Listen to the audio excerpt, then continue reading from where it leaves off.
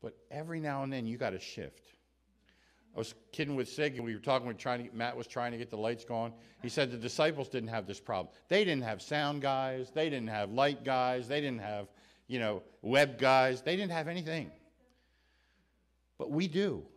And we need to max out the efficiency that God has for us in our lifetime. We only have a loop to go.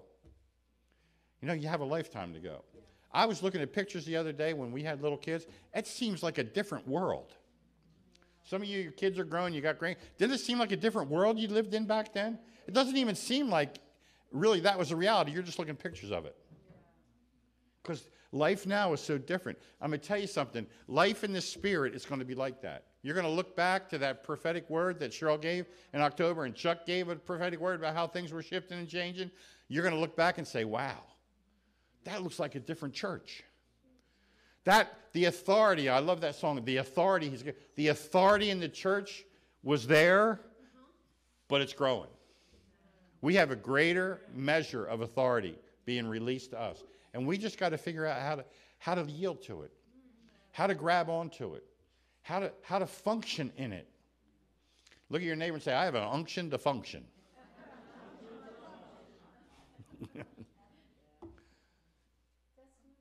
Any testimonies? Okay, come on up.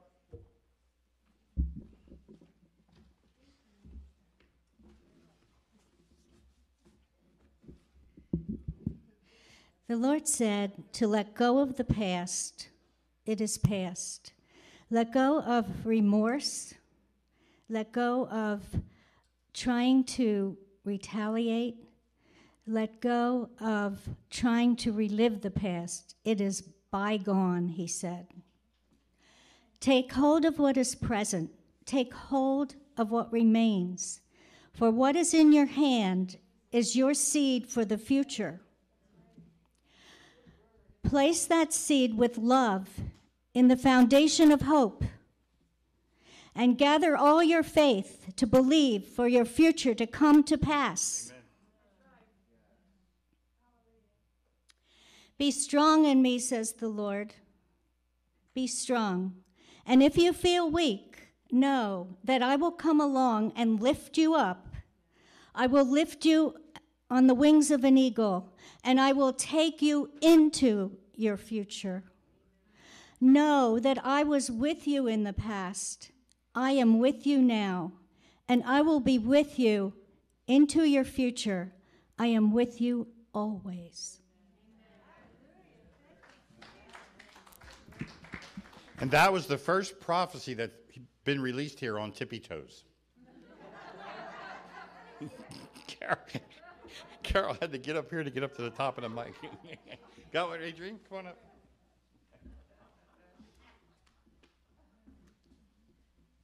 Hi, everybody. Just pray that I'm going to summarize this, but I really believe that it may be someone here or someone out there that can really benefit from what I'm going to share. Back in, I guess it was a few months back, I was just really not feeling like myself. And I was praying, and I said, God, I just feel like something's not right, you know. There was so much going on, you know, in our country, just in the world, you know, just so many voices, so much nonsense, so much coming at you, and you're trying to really hear God. Because that's what I told him. I said, God, I need to hear you. I need to hear your voice. I need you to speak to me. I told him, I said, God, I feel like I need a redo. And I told him just like that. I said, I feel like I need a redo. I don't know what's going on. I don't know why I feel like this. I said, but I just really feel like I need a redo. I'm just tired of all these voices. I'm tired of all the different stuff and things that's being said. I just come to like the end. And I was laying home in the bed, and like I said, I'm going to summarize this. And then I realized, and I believe the Lord spoke to me, it was depression. It was a spirit of depression that was trying to attack me. And I laid there, and like I said, I had been praying, and I just been talking to the Lord, and And I was about ready to throw the baby out with the bathwater. That's just where I was. And I started reading the Psalms. And I just picked different ones out to read. And then I got to, I think it was like the last one, and I was reading, it was Psalms 139. And I tell you, the Lord entered that room, into my bedroom. And something came over me, and I know that it was broken, whatever it was that was trying to take hold of me. And I mean, it was just unbelievable. And I kept trying to read, and it just was like something that started pouring out of me. And I believe that was my redo. The next morning when I got up, I have never felt as good as I have in a long time, because I know that God touched me. And I can remember singing this song, the next day, he touched me. Oh, he touched me. And all the joy that flooded my soul. Something happened, and now I know he touched me, and he made me whole. Amen.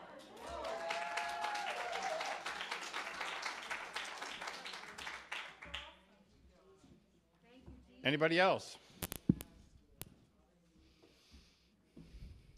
Check. Shirley Goodness's turn. Doesn't she look good? And trust me, it costs a lot of money to keep her that way. Come on. It's going to cost them more.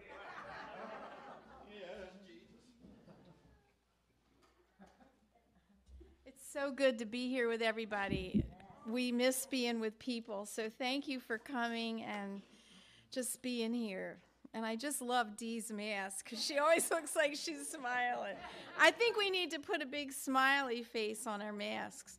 Well, I spoke a couple weeks ago on the Wednesday night or Sunday night about the people that I felt had really changed Moses' life. Remember, I talked about that if you were on the Zoom class. And I'm just going to go over that briefly. I felt like the midwives were part of those people, his mother and father, the princess, his sister Miriam, and then also his brother Aaron played a major part in his life, and his father-in-law Jethro. There were 6 people that God spoke to me about, and I feel like this is a season where we are going to identify these people in our life, those that God puts in our pathway to help us along the way, but also that we are going to be those people. It's not just about who can help us.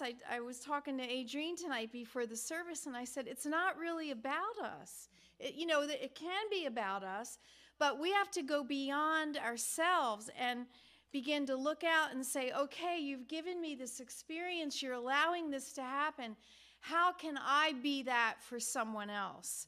So tonight, I'm going to talk about what it really means to be a midwife and what it really means to be a mother and a father. Because if we're going to identify these people in our process or become that in someone else's process, we need to know what it is. Are we really that? And so, Lord, I just pray that this word would penetrate us. It would help us to see up and over the wall, to see beyond ourselves, and to see the greater picture of what is ahead, because you have a hope and a future for us. Now, these midwives that were talked about in the Bible, they're still here today. There's midwives, there's a big resurgence in midwifery, and most of the time it is women that are doing this, but there are male midwives. It isn't gender specific. What does a midwife do?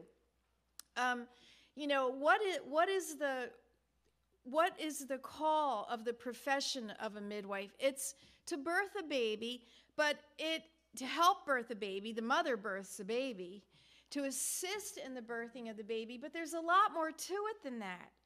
Midwives go through training. Some of them are nurses, some of them aren't.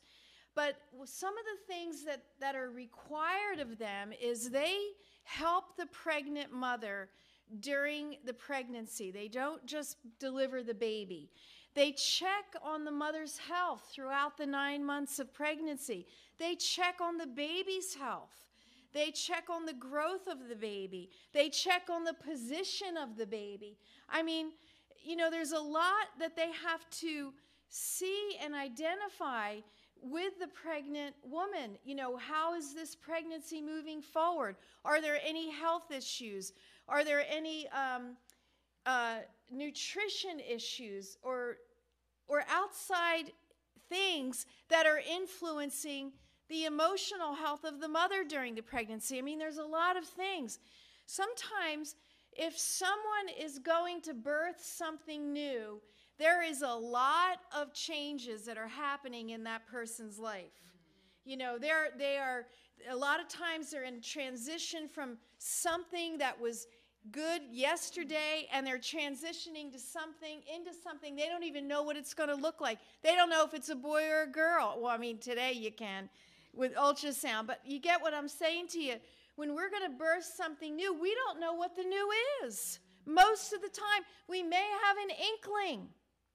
And so there's all of this drama, there's all of this unknown that's going on with a person that's getting ready to birth the new. Midwives in the spirit are able to come alongside of that person and help them hear God for the next step. They can hear God for the next step. They're in intercession. They are in travail. They are having groans that cannot be uttered, praying for this person that's getting ready to birth something brand new. It is a form of intercession that requires a lot of expense of your emotion. A lot of your physical well-being sometimes is turned into that midwifery or that intercession for this person that's getting ready to give birth. Your own nutrition needs to be cared for and that type of thing. You get up in the middle of the night at 3 o'clock and you're praying till 4 or 5 in the morning, or whatever. Or you're having to skip meals because God's saying, you need to fast right now for this. This here is getting ready to be born. It's in the growth, it's in the birthing process. You need to not eat right now. I mean, there's things that God says to us. We need to give into it. Midwifery, I don't even know if I'm saying that right, but to be a midwife, it reminds me a little bit of the friend of the bridegroom. Remember, John the Baptist was the friend of the bridegroom? He said, I'm not the bridegroom.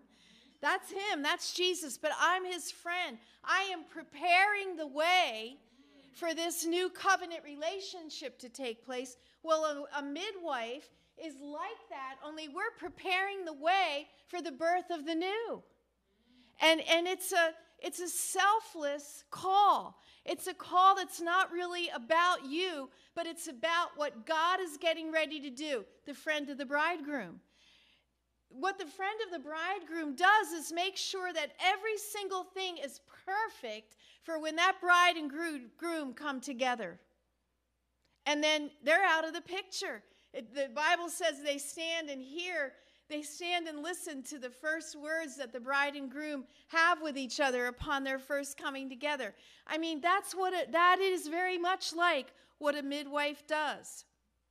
A midwife helps the mother or the one birthing with the important decisions that have to be put in place. Will I have the baby at home? Will I have it at the hospital? Will I have it in another country? I mean, who knows where the baby's going to be born? Sometimes you're pregnant with something in the spirit, and it might not come forth until next year, and you might be in Russia.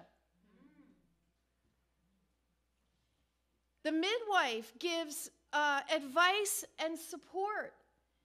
Sometimes we have to advise, give advice to people that are getting ready, we discern that there is something getting ready to be birthed.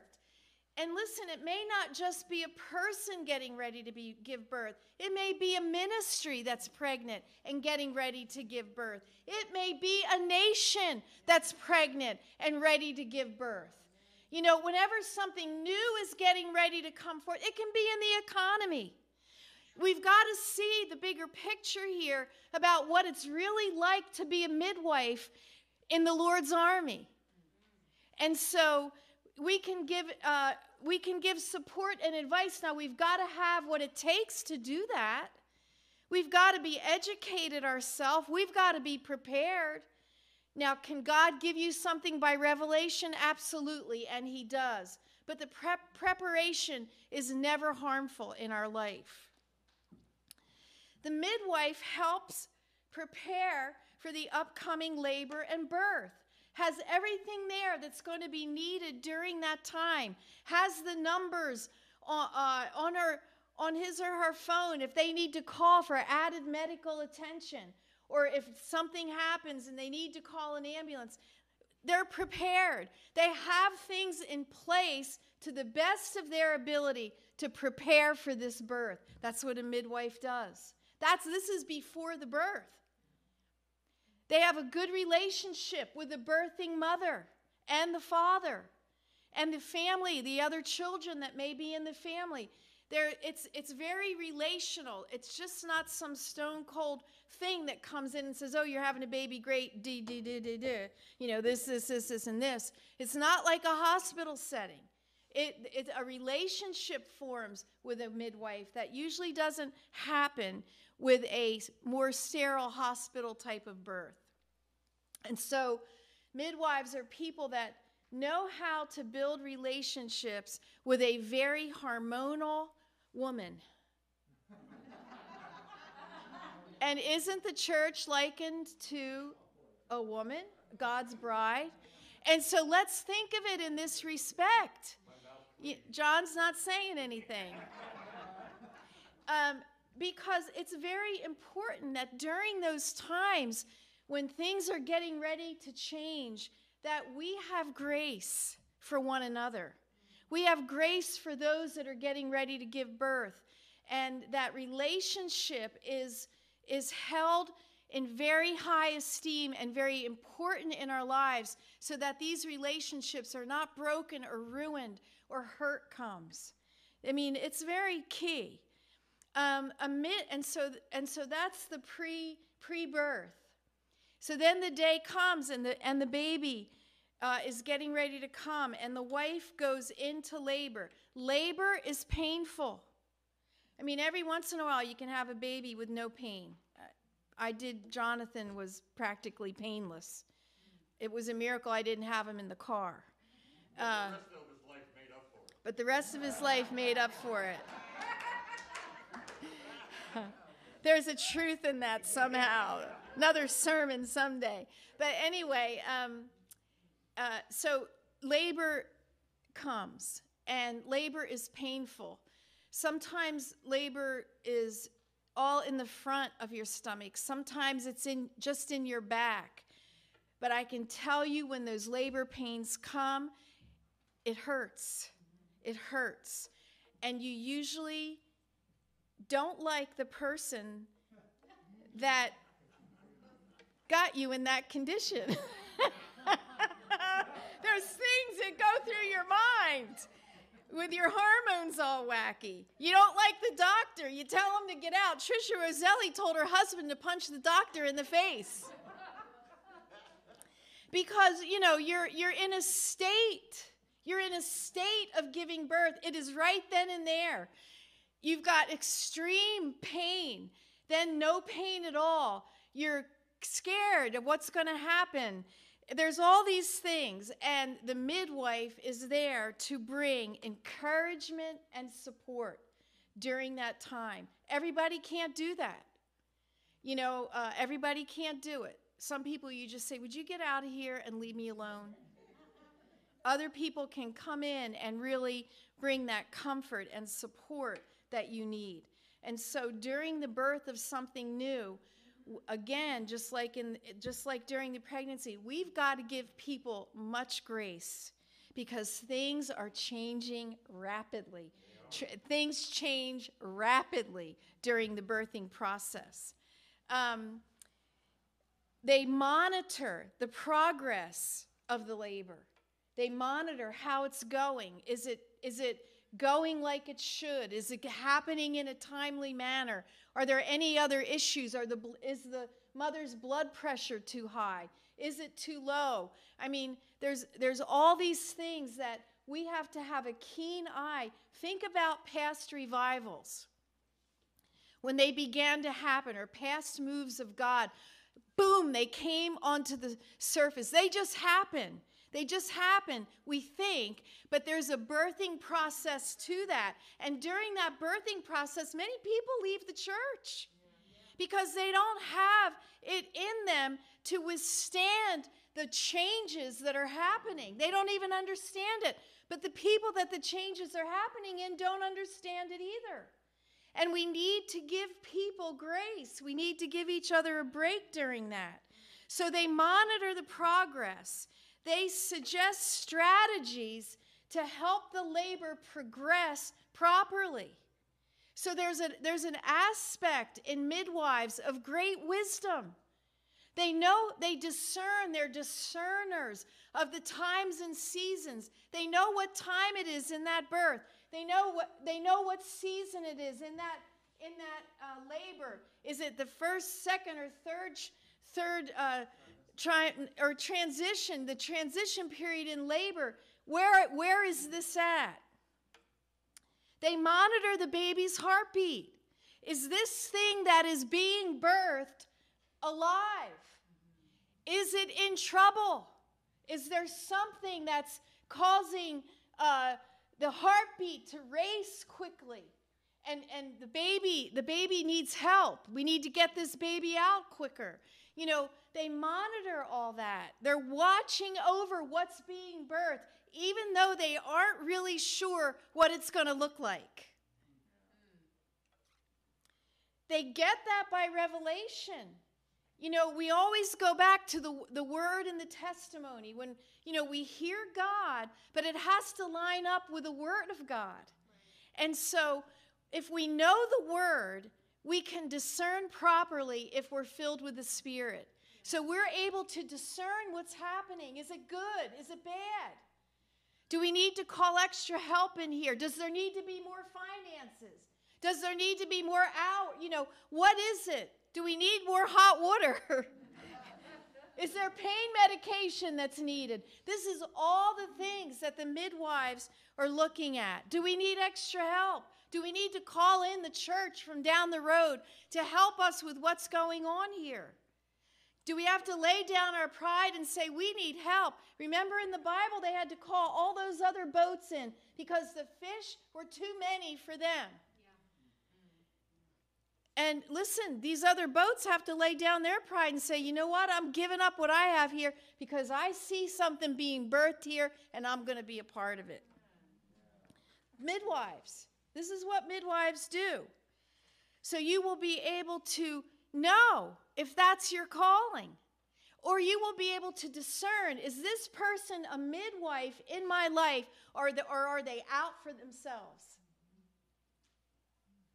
We need to know that stuff. After the baby is born, the midwife cares for both the mother and the baby right after birth, immediately after birth. They check the mother's vital signs. They make sure that extra medical attention isn't needed. Did the mother lose too much blood? Is she lethargic? How is the baby? Does the baby pass all the life-sustaining tests that they have to take the baby through? In the hospital, they call it the APGAR test. But, is the baby breathing properly? Is his color pink and lively? Does he have a good cry? Is his heartbeat normal? Does he have all the parts? All of these things, the midwife right after the birth has to check all these things out to see if extra help is needed or to see if something needs to be changed in the care of this new infant and the mother that just gave birth. They instruct the new mother on how to feed and care for the baby. Midwives' jobs don't stop at the birth. They are with that mother for usually the next month, coming and visiting a couple times a week. They're training that mother, if the mother doesn't already know, if this is a new baby, how to feed that baby properly. When you're feeding it, do you have issues during feeding, nursing the baby? How to change, some people don't know how to change diapers. Listen, when you've got a new thing birth, it's going to have some diapers, let me tell you. And you're going to need to change them. And you're going to need to know how to change them and what to do. Okay? It teaches them, the midwife teaches them how to bathe the new baby, how to take care of the umbilical cord when you cut it off. You know, there's a process with that umbilical cord. There's a big scab on that baby's belly button that has to be cared for a certain way. Think about it. When something is born and that umbilical cord is cut, what needed the mother now has a life of its own. And so there's transitions here that, you know, we need to look at as midwives. There's a lot to it. And so that's what happens after the birth. Until they are confident that that baby is secure and the mother is secure, they stay and help for a couple weeks, you know, coming in and out, and then they leave and go on to their next client. And so, Lord, I just release right now a midwife anointing. I decree tonight that we will know and understand in ourselves what midwife means to us. That we will discern midwives in our life, but we will also discern when we're to be that gift to somebody else's life. And we would do it without reserve. That it wouldn't be about us, but it would be about what you are birthing in the earth. In Jesus' mighty name. Now, the next thing that the Lord spoke to me was the mothering and the fathering. You know, the midwife's gone, and now it is the job of the mother and father to raise this baby. It takes both to raise a child properly. Can you do it as a single parent? Absolutely, but it's a lot harder. And what do I mean by mothering and fathering? Paul writes in Galatians 4:19, "My little children, of whom I travail in birth again, until Christ be formed in you." Intercession, personal ministry, and deliverance are part of what a mother and father do in the new baby's life. Whether it's a brand new Christian that's just been born again or a brand new ministry, there's kinks to work out in that person or in that ministry. We don't throw the baby out with the bathwater because it's not perfect. It's never going to be perfect. And so Paul says here, he travailed that they would be saved, but then he began to travail again as a father to make sure that Christ was formed in them. And travail means to experience the pains of labor and birthing, literally or figuratively, which the mother does when she has the baby. That's why we need the midwife. And to be formed, Christ to be formed in someone means to get as a section or an allotment. In other words, he's as a father now travailing in prayer to make sure that Christ gets every part of you that is his allotment. You just don't get somebody saved and leave them off to the devil. They need to be discipled. Christ needs to be formed in them. Christ needs to obtain his full allotment. It took 3.5 years for his disciples, and they were grown men who followed the law. And even after 3.5 years, he was still tweaking them. We know ourselves. He does this. God, the Father, is our pattern. When we father and mother, that's our pattern. God is known as the many-breasted one. I mean, he has the aspects of both father and mother. He nurtures us. He feeds us. He disciplines us. He keeps us safe. He trains us up in the way that we should go. He sends people into our life. Galatians 4:4-7 says, "But when the proper time had fully come, God sent his Son, born of a woman, born subject to the regulations of the law, to purchase the freedom of those who were subject to the law," that's us, "that we might be adopted and have sonship conferred upon us and be recognized as God's son." First of all, he loved us so much that he gave. Fathers and mothers, give, give, give until there ain't no more to give. That's the first thing that a father and a mother do. They give love. They give comfort. They give safety. They give a house. They give a house. They give all of those things. And because you really are his sons, God then sent the Holy Spirit of his Son into our hearts, crying, "Abba, Father." God didn't stop giving in Christ. He then gave Holy Spirit. Amen. And now he gives you as a gift to other people. Is this exciting? "Therefore, you are no longer a slave, but a son. And if a son, then it follows that you are an heir by the aid of God through Christ." Everything that is God's is ours.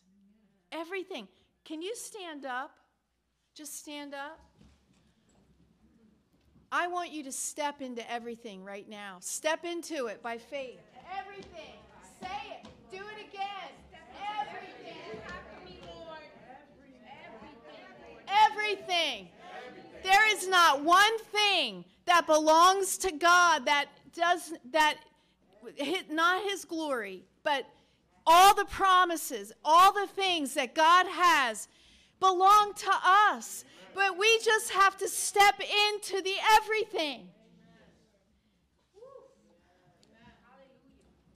Now, Romans 8:14-16. Because this goes right along with this, right after this. So we've received the Holy Spirit. We're the joint heirs.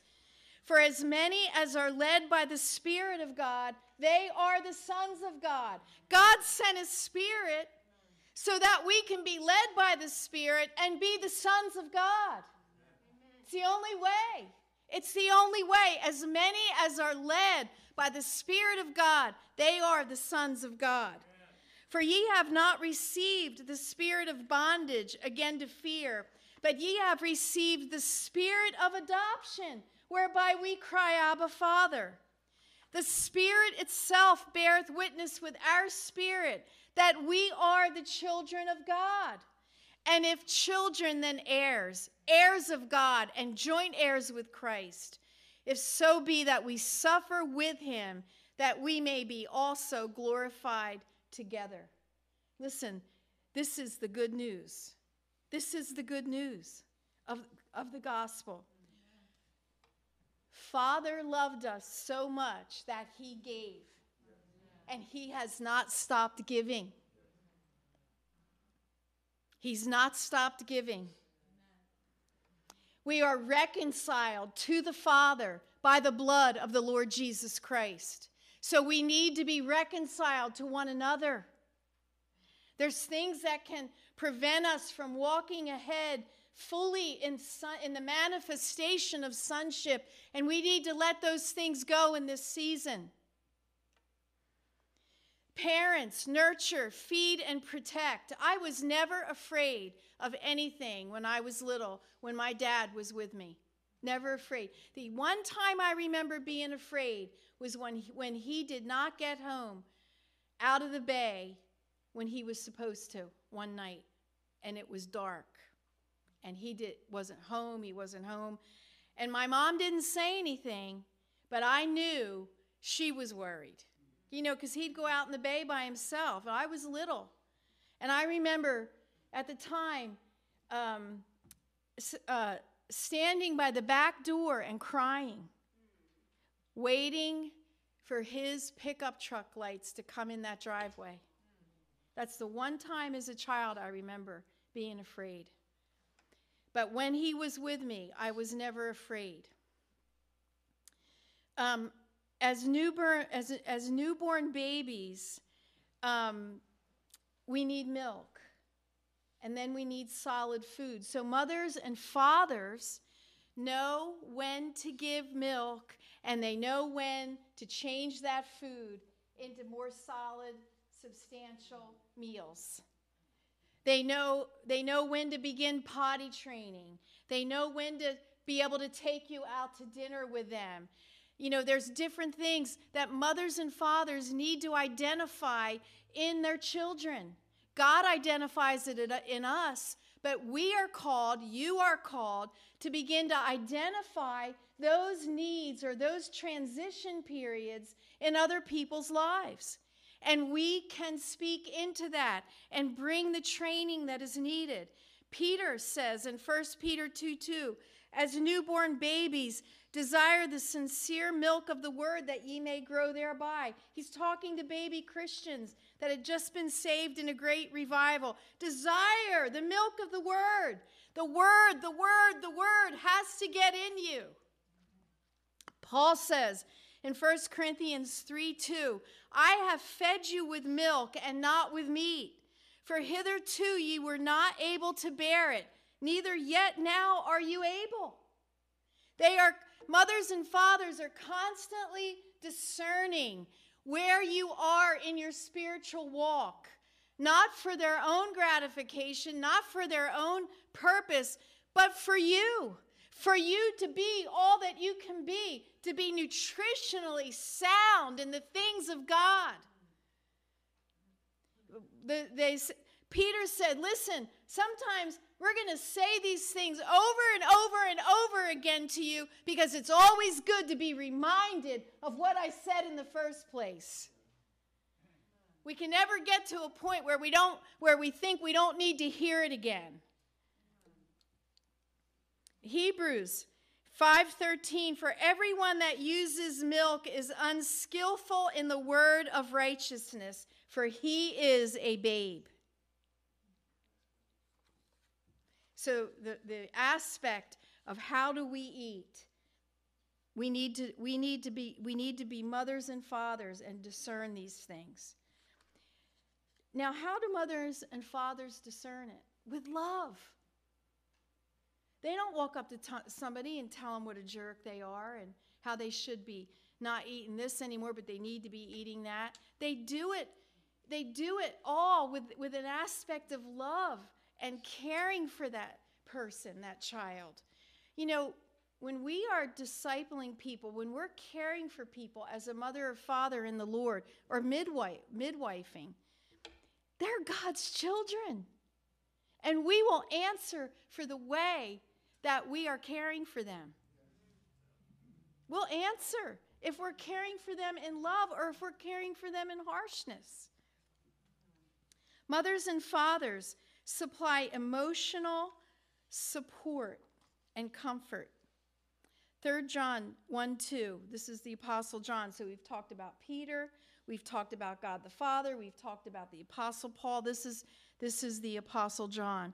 Beloved, I wish above all things that thou mayest prosper and be in health, even as thy soul prospereth. Your emotions, your personality, all the things about you that are you, the inside stuff. John says, I wish above all things that you prosper in your physical body and in your emotions. God is not without emotion. He did not create us to be emotionless. But we have to learn through a process of discipleship how to rein in our emotions, how not to get angry. We can be angry and sin not. How not to be lustful. I mean, there's a process for all of these things in our soul where mothers and fathers train their children how to have control over those things in their life, their desires, their emotions. And it's by the Word of God and yielding to the Word of God. But we've got to be discipled into that. That's what mothers and fathers do. 3 John 1:3. For I rejoiced greatly when the brethren came and testified of the truth that is in you, even as you walk in the truth. I have no greater joy than to hear that my children walk in truth. And so as mothers and fathers, we discern where people are in their learning experience, in their being trained up, in their emotional support. We discern that by how they're walking it out. And we can be people that see, okay, they're saying this, but they're doing this. You get what I'm saying? Mothers and fathers, we need to see that stuff, and we need to deal with it appropriately. Mothers and fathers train up their children. And these are some of my favorite scriptures. Proverbs 22:6. Train up a child in the way he should go, and when he is old, he will not depart from it. We need to train our children. We need to train the young converts coming in. We need to train the old converts. I need to be trained. I get trained. I'm still being trained. Honestly, I love our alignment with Glory of Zion because I'm being trained. We never outgrow the need to be trained. Proverbs 1:8, my son, hear the instruction of thy father, and forsake not the law of thy mother. We have to continue to hear our mothers and fathers in the faith and not discount them. Why? Because they have wisdom. They have life wisdom. That if you're a young convert, you ain't got it. You may have knowledge, but you don't have the wisdom that has come through life experience of walking out all these things with the Lord. That's why God is a tri-generational God. He's the God of Abraham, Isaac, and Jacob. You need all three generations to be speaking the same thing so that we can arise and shine, for our light has come. 2 Titus 3:16. I know I'm going a little longer tonight than I usually do. I hope that's okay. All scripture is given by inspiration of God and is profitable for doctrine, for reproof, for correction, and for instruction in righteousness, to the word and to the testimony. We need to be people of the word. Because, and Sig and Ginger and John and I talked about this last night, we can't allow someone's experience to trump the word of God in our life. You got people out there on YouTube now that have had experiences. They're talking about all their supernatural experiences. I've had supernatural experiences. I believe in them. But let me tell you something. Nothing trumps what God has spoken to you.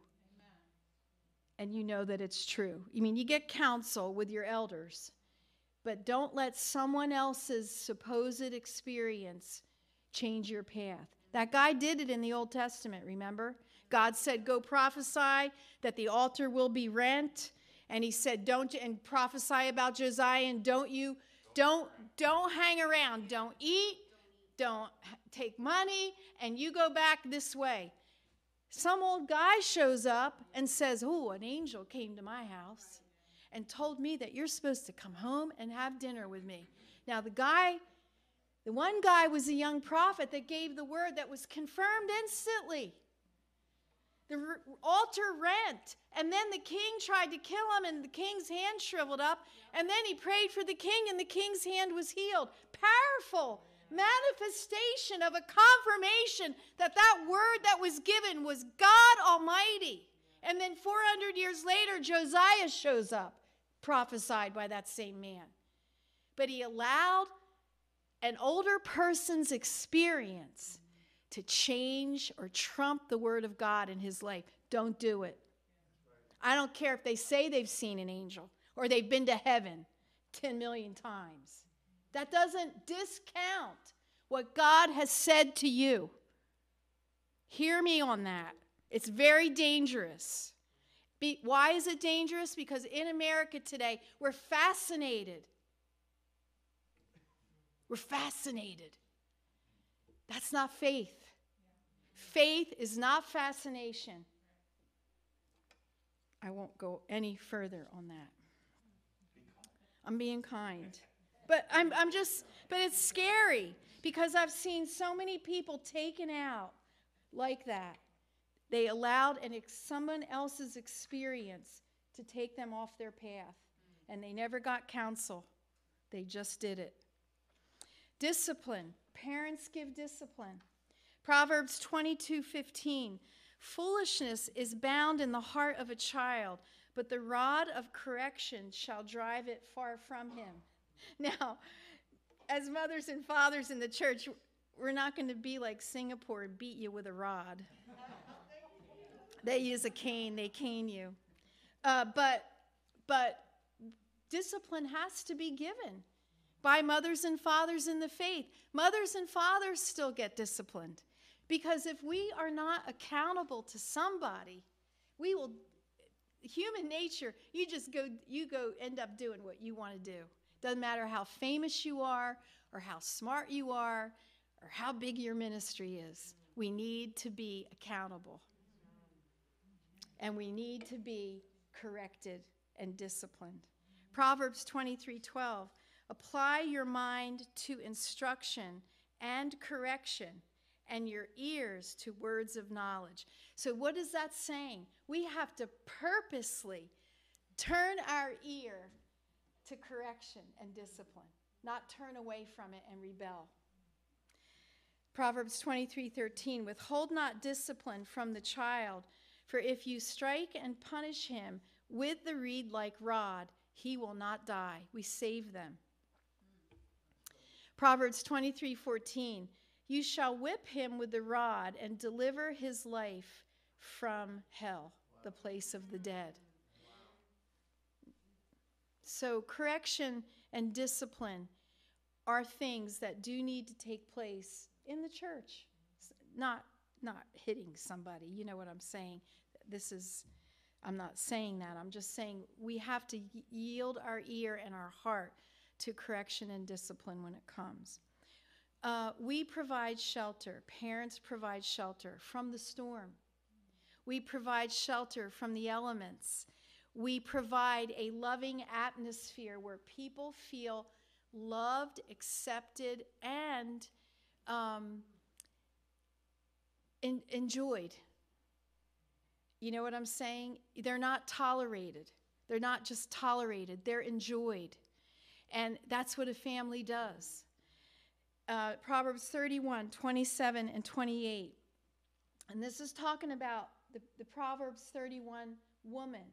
But it's talking about how the household runs and how the family of God runs, okay? It's not just a wife, but think about us as the bride of Christ, okay?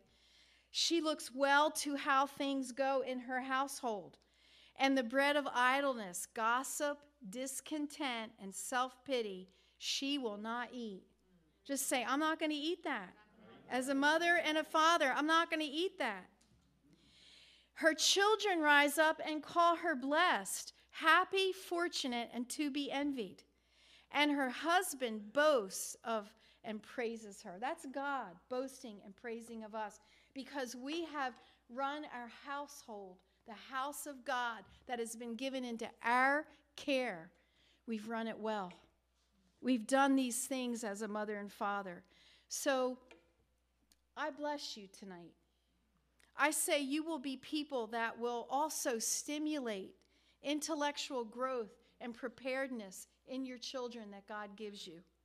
You know, my dad taught me how to shine shoes. Something I've never forgotten.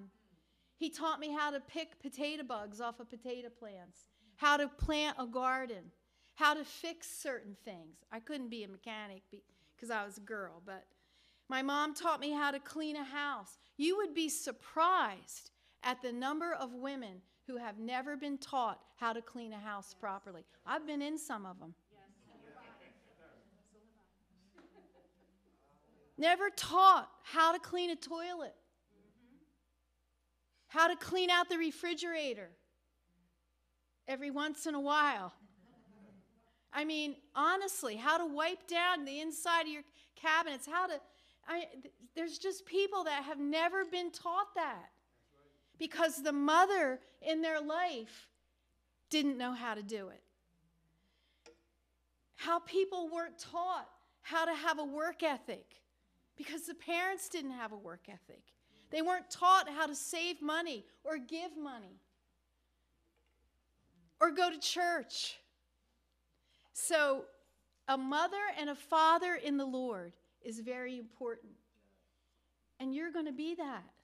Some of you are already. Some of you are in the process of becoming that. We need to know these things, to discern them in our life. Listen, if somebody says they're a father or a mother in my life and they don't act like Jesus, they ain't my mother and father. Because that's not the daddy I know. This is how we discern. It's how we discern. So stand up. I'm going to bless you. Lord, I bless the mothers and fathers in this room and on this broadcast. Those of us that are doing it, those of us that are in training to do it, we're all in different times of growth in that, but I bless that gift. And I say to this body here tonight, you be blessed in your mothering and fathering. You be blessed in your midwifery. You be blessed in what God has called you to do. You submit. I decree over you a spirit of submission to the mothers and fathers God has put in your lives. You may have several, but I release that blessing. And Lord, I say that blessing will fall on this house tonight and on every house that's watching this, Lord God, every church or ministry that's watching this. I loose it tonight in the name of Jesus. Amen. Amen. I just wanted to share, just sit down for 1 minute. It'll be a couple minutes. Sheryl spoke on Shabbat. How many of you saw the Shabbat message with Gloria Zion? If you get the chance to watch the replay, go ahead. But she talked about the midwife on there a little bit. And we got an email, was it to this morning? From Russia. A messenger, Facebook thing. From a 30-year-old woman in Russia. And she saw Sheryl's message on Shabbat from Glory of Zion that went to over 100 countries. And she contacted Sheryl and said, 30 years ago, a midwife saved my life because my mother was going to abort me. And she brought me into this world and made sure that I was born.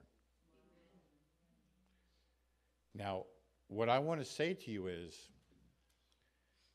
I want you to start to feel, not just understand how things are shifting. See, this isn't just about this. It's going to be bigger than that. I'm not talking about numbers. I'm talking about the impact in the spirit realm that you and I are destined to make before we stand before Him. All of us. And you know, I can't tell you over the years, how long we've been at this? 45 years? How many times leaders have pulled me aside and said, you need to get your wife under control. I'm telling you, right? I'm telling you the truth.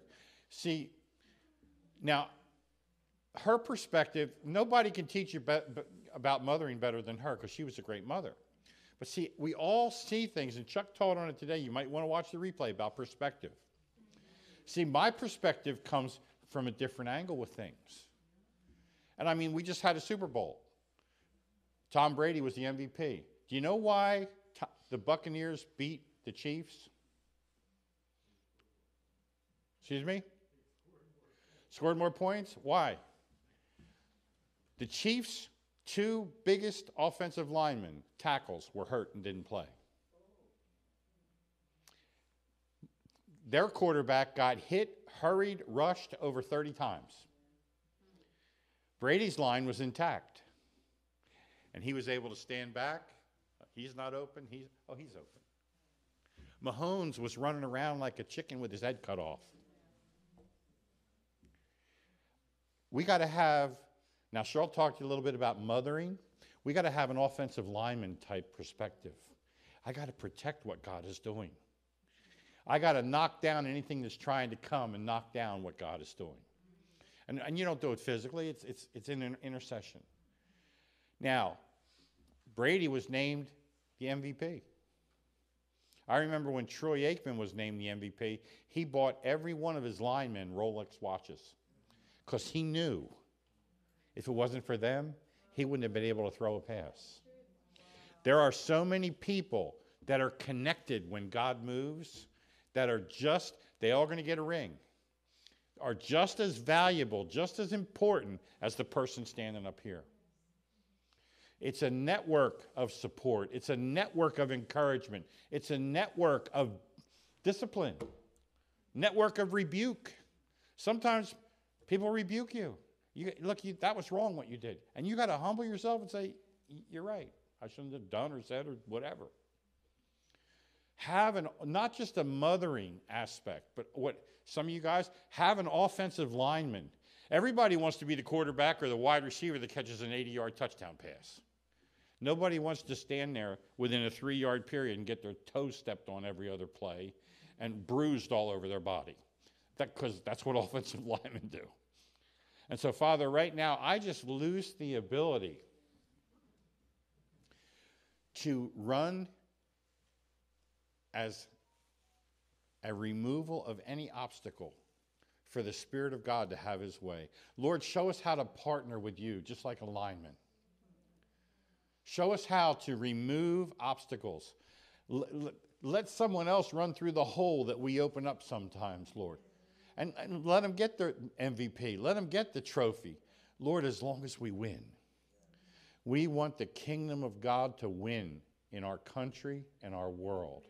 Lord, whoever that Russian girl was who was saved by the midlife, we bless her right now. We may not ever meet her on this side. But Lord, thank you for that message reaching all the way across the world. And we just lose the ability to reach.